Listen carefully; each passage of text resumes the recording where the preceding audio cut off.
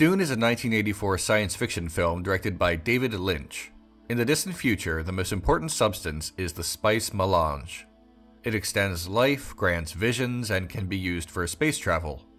The Emperor of the Universe gives House Atreides control of the planet Arrakis, the only real source of the spice. His plan is to have them ambushed there by House Harkonnen, the rival of Atreides. Paul Atreides, son of the Duke, is part of a long line in a eugenics program conducted by the mysterious Bene Gesserit. They hope to create a super being called the Kwisatz Haderach. After a series of betrayals and mishaps and deaths, Paul forms a bond with the secret population of Arrakis called the Fremen. Nobody outside their culture knows how great their numbers are. Paul's incredible abilities lead the Fremen to believe he is their messiah. He takes the Fremen name muad'dib and teaches them to use sonic weapons. Paul gains the ability to control sandworms and launches an attack against House Harkonnen. A young girl declares that he is indeed the Kwisatz Haderach, and the movie ends. It is deeply confusing. This is partly because there is little connective tissue between scenes. Everything is just air. It is also full of sci-fi spiritualism that is not properly explained. Yet there is some worth in Dune, at least from some of the messaging and themes that transferred over from the source material. In the novels, Paul ascends to a position of Emperor of the Universe and eventually begins to dislike the religion that has been built around him, which may be the whole point of the novel series. "Beware of heroes," said Frank Herbert. People can be manipulated into their faith, as the Bene Gesserit exploit religion to protect their own members and spread fabricated legends and prophecies to developing worlds. However, in the film, Paul's role is comparatively more straightforward. His ascension to the messianic figure among the Fremen does not seem devious. He receives visions, he witnesses the hand of God, but who is Paul Atreides meant to be? How does he relate allegorically to religious figures in the real world? Paul Atreides follows in the tradition of other desert prophets, Moses, Jesus, and Muhammad. While Atreides being referred to as the Messiah might paint him as a Christ figure, his actions and his surroundings more closely parallel those of the Prophet Muhammad. In fact, much of Dune appears to be inspired by the teachings of Islam. A religion in the novel, for example, is called Zen Sunni, an amalgamation of Zen Buddhism and Sunni Islam.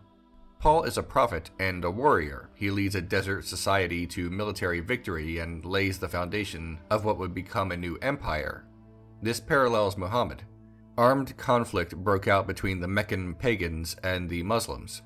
Muhammad permitted the Muslims to fight the Meccans. He even led some 300 warriors in a raid on the Meccan merchant caravan. One might claim that even Paul's Fremen name, muad'dib, resembles that of Muhammad, but it's actually an Arabic word for something else. It's not a one-to-one parallel, but the influence is obvious. Many of the names in the film have etymologies in Arabic, the language of the Quran. Aliyah, Paul's younger sister, bears the same name of one of the queens of Jordan. The masculine form, Ali, was a relative of Muhammad.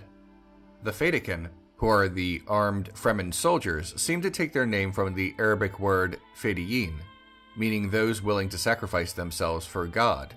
In the film, the word jihad is used, but only in the way that the word is mistakenly rendered in English, as holy war, which it is not. Jihad simply means struggling or striving towards a righteous goal. In Islam, it actually can mean struggling internally with one's own morality or striving towards the betterment of society. It can also mean an armed struggle, yes, but that is only one aspect of the word. It would be akin to saying the English word service always means military service. The word jihad appears many times in the Quran with and without military connotations, often in phrases roughly translated as striving in the path of God or striving for the sake of God. In the film, the Fremen are motivated by their faith and by Paul to bring about a better Arrakis. At the time of Herbert's writing, jihad had yet to become such a twisted word in the Western world. Dune was written in 1965, before guerrilla jihadism became known due to the Soviet war in Afghanistan. Herbert's usage probably comes from a more genuine struggle for human improvement. There are countless other examples of Arabic words and figures from the Quran, but in short, Dune borrows a lot from Islam to present its world. Herbert's work insisted on not following heroes, but trusting in oneself. But the film does not really show this. Instead, it is very much the hero's journey. We even get a happy ending with Paul commanding the heavens to rain, even though that will ruin the spice trade. Science fiction that takes place in the distant future usually portrays humanity as a more secular society. But Dune shows religion as existing far into the future and spreading across the universe, not as a means of enlightenment, but as a system of control by a select few. Dune presents an antiquated universe rather than progressive. Its futuristic political system is based on the medieval feudal system. Dukes and barons rule outer space, and control passes down from one relative to the next in line. Inheritance and royal nepotism not only exists, but has proliferated itself across known space. After the death of Duke Leto, Paul becomes the Duke, for example. Everything in Dune that is prized is actually damaging, which may have been the author's intent. The spice is the substance that everyone in the universe wants, but its existence is the source of incredible conflict. It can be used as a drug, but that also means it is highly addictive. It can be used as a method to transport ships from one part of the universe to another, but wars will be fought over it. The parallel to conflict in desert regions of the real world, fought over oil, is apparent. Dune casts a traditionalist and patriarchal version of future events. The Bene Gesserit's plans are thwarted when those who they were controlling through manipulated bloodlines decide against their wishes and produce a son instead of a daughter. Science fiction generally presents science as the key to progress, amazing spaceships and utopian societies, but Dune is the opposite. Religion is the key to control. Only men may rule, and universal imperialism is the unquestioned standard. The imperial power is primarily concerned just with maintaining itself more than the universe, and that is also true of the houses. Even the comparatively more noble house Atreides.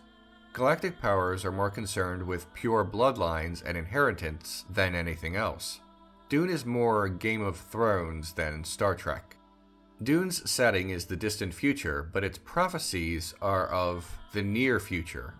What the 1960s and even the 1980s of the film would consider things to come, like the return of the acceptance of imperialism and outmoded political ideas that should have long passed into the ether. Hi everyone, if you like what I do, consider clicking on the orange Patreon link below. That's how this show happens.